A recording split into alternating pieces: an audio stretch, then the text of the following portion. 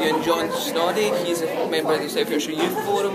What's the South Ayrshire? South Ayrshire Youth Forum is the platform for young people aged 14 to 25 in South Ayrshire.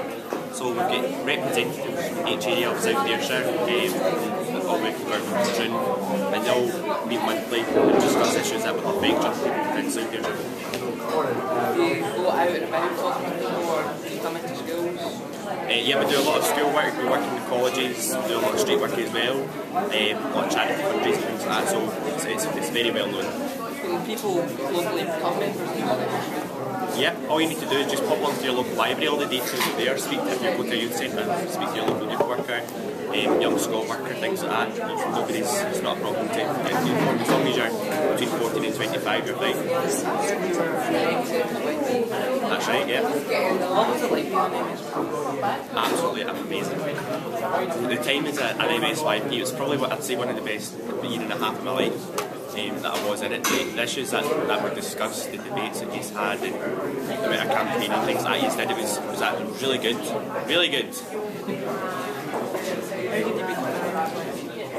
I started, do you want a long story or the short story? Right. Short story is, I started going along to South Ayrshire Youth Forum when I was 14 and I heard that there was elections coming up for the Scottish Youth Parliament. Because I thought it was something that I thought I could do, I stood for election. Elections went ahead, people voted, so I get elected. I wouldn't say in the short time that I was there, I wouldn't say I wanted to be a board member. Basically just because of the fact I'd rather have a say in things, and I know members of the board have a limited amount of what they can say.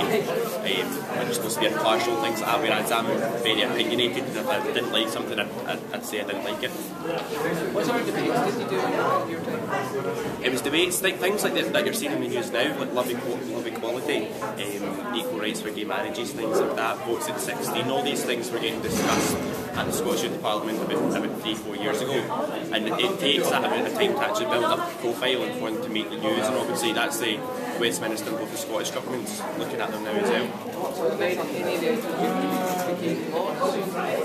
They've not become law, but they have. Well, part of the youth forum, we took a petition to the Scottish Government, and that was so that local government, like councils, should consult young people on decisions that would affect young people. So say for example the council were going to take away a park or something like that, but they never consulted young people about it. Obviously we felt that wasn't really fair, and the young people they should get their own opinions for it. So we petitioned the Parliament, and as far as I'm aware, that's going through the regulations to get put through as an act now. So. Do you get any say in the things that are regulated today? I can raise an opinion. I just don't have any voting rights because now I'm not a member of the Youth Parliament. But I can certainly put my hand up and say something. Yeah. You want to become a member of the Youth Parliament again? Definitely. The only reason I left Youth Parliament before was because I was focusing on my schoolwork. Fourth year exams and things like that were coming up. That was the only reason I left. So the election's coming up next year.